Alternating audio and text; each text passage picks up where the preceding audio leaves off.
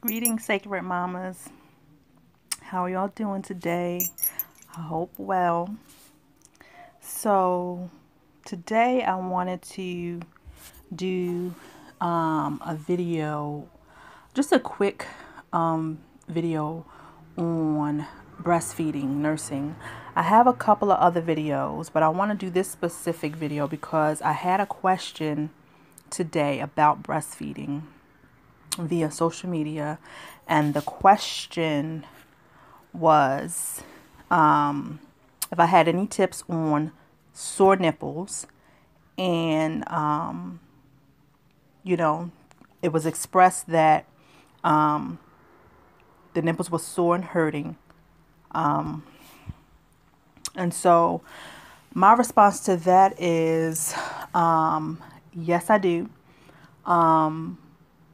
But of course, I had to dig deeper and ask questions as anyone should before giving answers. So in doing this video, I'm going to give some tips on dealing with sore nipples if you are nursing.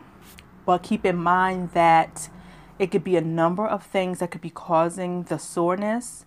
And so I would recommend that you see a lactation consultant, just to get to the root cause of what is causing those sore nipples.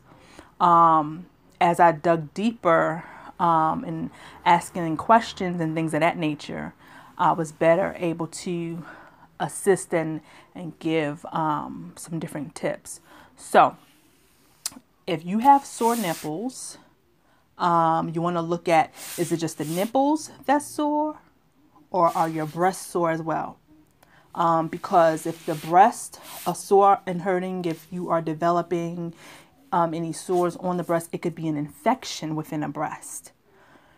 But if you are not having any, it could be. So let me go back a little bit.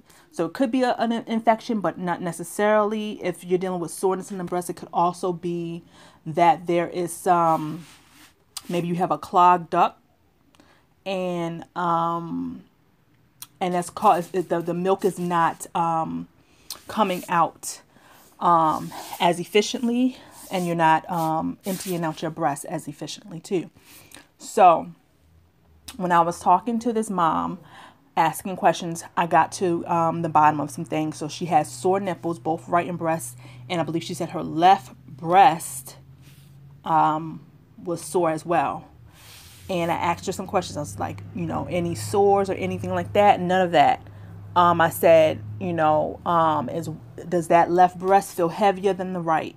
Asking those questions. So just based on what she was telling me, when I was asking her the questions, my inclination was that she's not emptying one breast completely. She did say that the baby nurses on both breasts 15 minutes each. But considering that it was only one side that was hurting, there was no other sores or anything like that on the breast. Just based off of what she was telling me, it seems like even though the baby is lactating on both sides, that left breast is not emptying out completely. So those are some things to think about. Now, some tips on healing from sore nipples, sore breasts. One of the things that you may want to do, especially if you're dealing with, it's not an infection, because if it's an infection, then you do have to see your primary care physician to assist you in that. There are some other home remedies that I've heard of, but I've never had to use because I've never had a breast infection. But there are some home remedies that you could utilize as well to assist if it's an infection.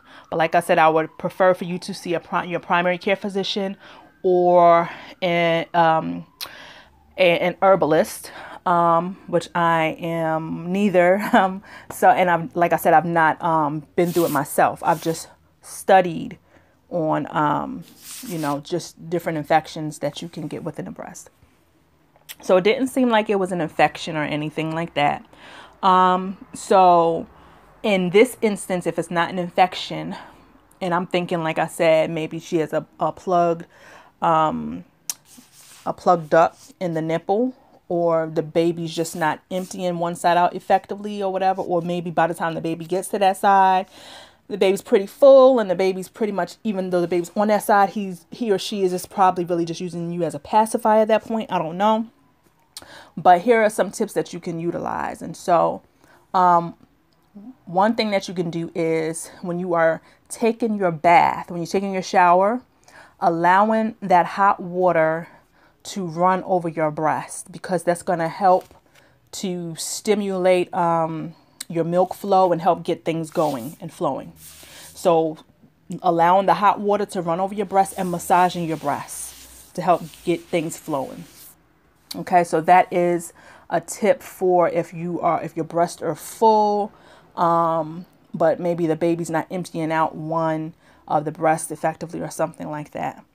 If you're dealing with the sore nipples, one thing that you can do is you can, before nursing and after nursing, you can express some of your milk and just massage it onto your nipple area, because your breast milk has healing components within it, and it will help to heal your nipples. So, just massaging your nipples with your breast milk. And after nursing, you want to allow your breast, your nipple area, to dry completely before covering up. So this way it can help to alleviate infection or anything like that, because you don't want to put your breast away and it's still kind of moist. You know what I'm saying? So you want to allow it to, completely dry before you cover your breast up, put your breast in your bra, or whatever the case may be. Another tip is you want to look to your baby and see if your baby is using you as a pacifier. All of my children use me as a pacifier.